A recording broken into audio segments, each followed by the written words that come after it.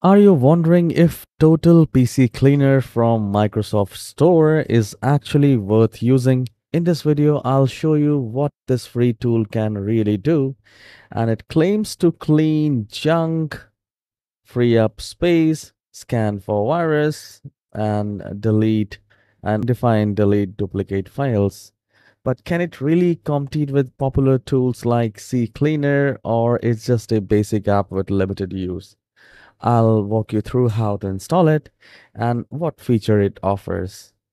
So here you just need to search cleaner or just type total PC cleaner like this, and you will find 4.5 rating, 3000 plus ratings are there, and you just need to click on get, and it will take you a while to download and install. Once you do that and once you click on open, it should look like this. And here we have some options: junk files, large files, duplicate, virus scan. And I think it's good.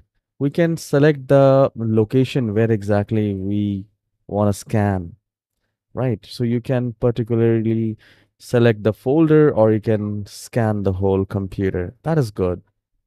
So we will go with the first one, which is junk files. We just need to click on scan and it started, checking the browser cache, the junk from the computer. And you can see it says system cache is there. Some downloads are there, though it doesn't have the check mark. It is up to you whether you want to clean the download. So overall, it looks good. If we want the basic cleaning without any, installing any shady app from any other source, it is really good because it is from the Microsoft Store. All right. And for basic cleaning, it seems promising. So I just have to click on clean and I'll click on OK. And it has started cleaning. And also the best part is it doesn't take much time to scan for the junk. I've seen many apps taking too much time to get into registries because they does do the deep cleaning and it does the basic cleaning. So still it is good, I would say. When it comes to free, when it comes to safety, you can get it from Microsoft Store and you can scan it. Though you can upgrade it, it is up to you. However, if you want to use the free ones, it is good. And same with the large files. The moment we click on large and scan, it will give us the list of those large files. And if you want to free up space, this can also be helpful.